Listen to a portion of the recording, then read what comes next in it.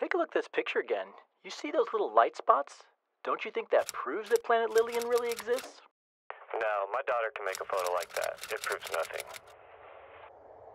Based on my research, when two civilizations in the universe meet each other, the weaker one will be destroyed in the blink of an eye. Think about a hunter getting lost in a forest at night.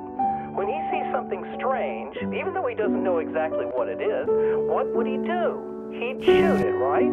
Just shoot it. Looking for new planets could destroy Earth. It is simply ruining ourselves.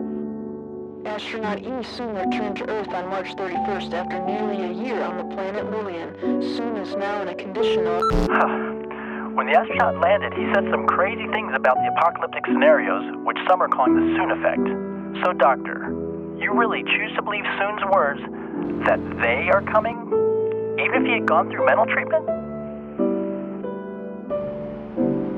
Yes.